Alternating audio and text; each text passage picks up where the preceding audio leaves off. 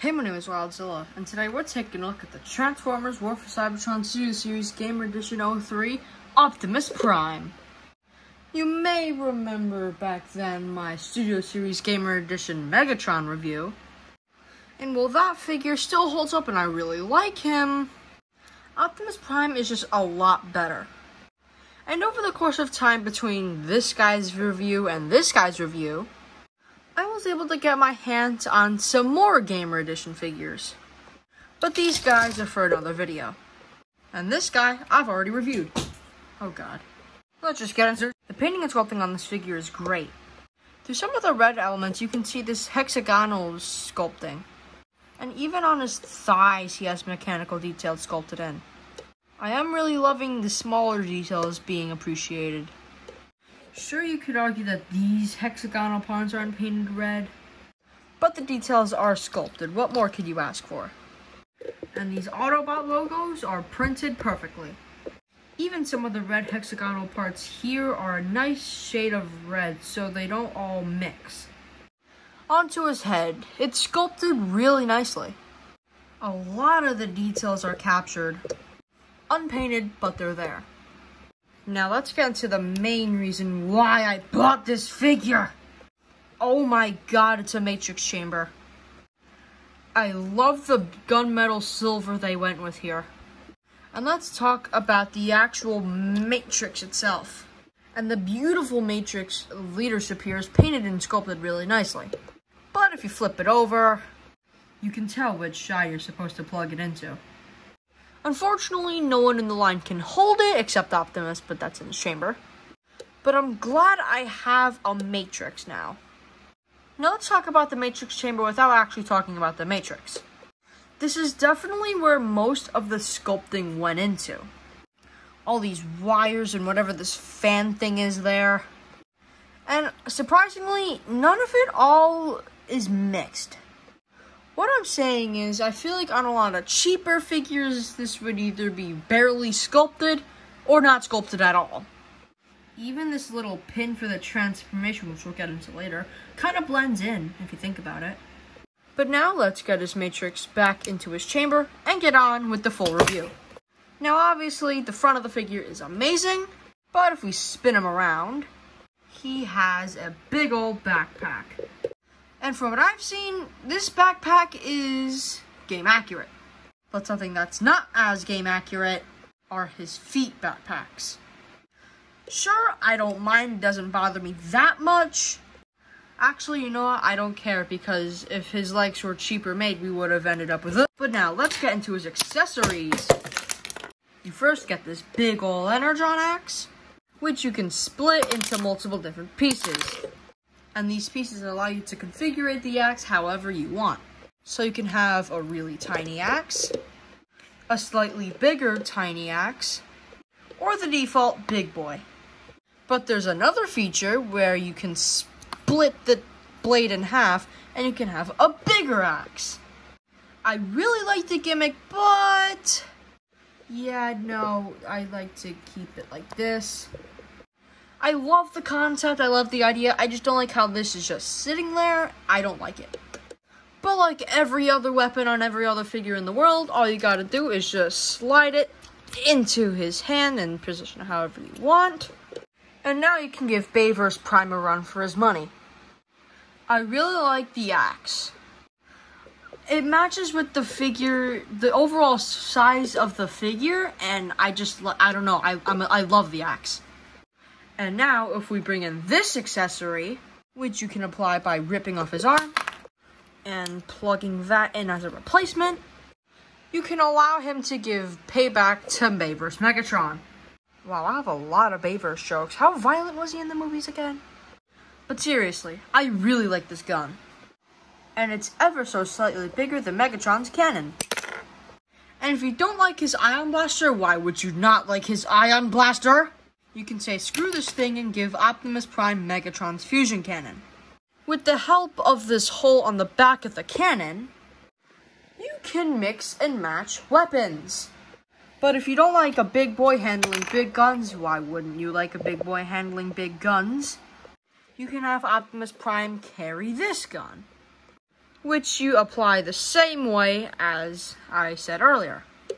Obviously, when you mix and match guns, it's gonna look a little bit disproportionate, but hey, it's a nod to the game, and I like it. But if you don't like this gun, you can swap it for something even smaller.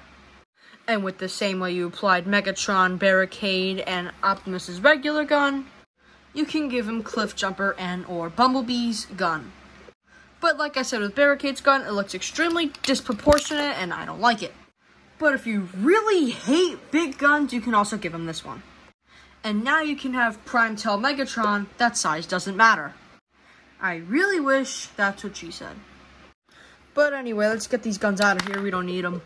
Wait a minute. I just got a really good idea. Maybe if we take a piece of Prime's axe and we grab Cliff Jumper's sword. So I guess you can mix and match weapons. I literally just thought of this, and I actually really like it. It's like a little spear. Okay, I'm gonna give Cliff Jumper his sword back now. But now, let's get into his transformation. Before getting into his transformation, make sure that his matrix chamber is fully closed, i.e. it means it is all clicked in. You have to do this step a little later, but you can just do it whenever.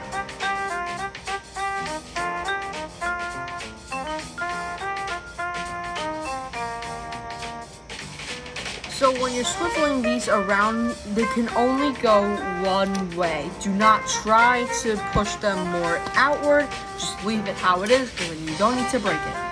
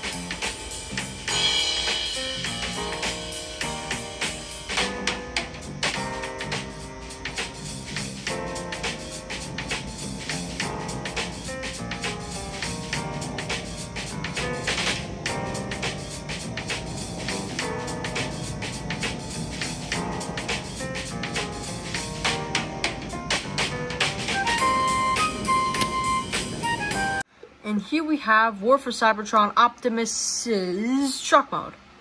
I really do like the overall sleek design of the truck. Sure, you could argue that the parts in here are a bit wonky, but I don't mind it. You even get some more of that detail right in there. But if you flip them around, sadly they are exposing his hands here.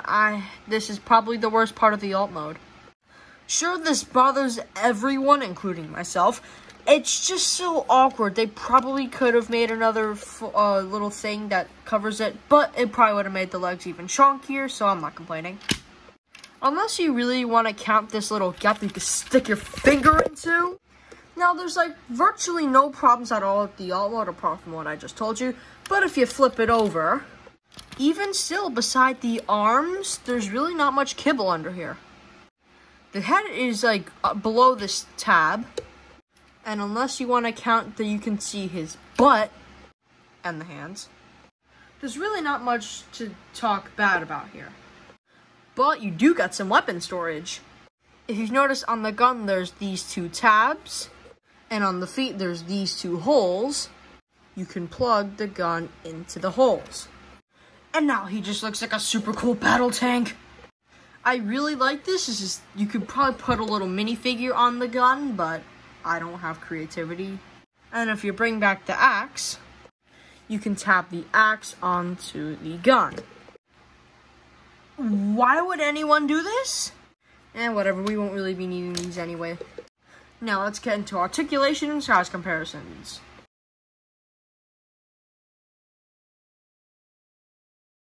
Alright, I forgot to talk about articulation earlier, but it's better late than never. Optimus Prime has a great ball joint at the head. He can look up really high up, and look down not at all. Head can move side to side and can swivel. Arm can move out, and that can extend more for the transformation, but you can get a fake butterfly joint out of it. Optimus, put that down, or I'm gonna get canceled! You get a bicep swivel and elbow bend, and a wrist swivel. Waist swivel, legs can kick up really high up, and back like not at all. You get a thigh swivel, bend at the knee, and a pretty good pivot. Posability on this figure is great. Alright, let's get into size comparisons before I make Prime punch you. This Optimus Prime is a good size for a Voyager class. Here is the Voyager class Rise of the Beast Optimus Prime, Studio Series Deluxe class Cliff Jumper, and for an excuse just to get some shots with these two fighting each other, Voyager class War for Cybertron Megatron. I love this figure. Go pick him up if you can. This figure is more on the rarer side. I wish you the best of luck if you can find him on a good price, or you could just find him anywhere in general retail. But yeah, that was my review on the Studio Series Gamer Edition Transformers War for Cybertron Optimus Prime. Thank you guys so much for watching, and if you did enjoy, please consider liking and subscribing. And maybe share my content around, it helps out the channel. But yeah, I will see you guys in the next video.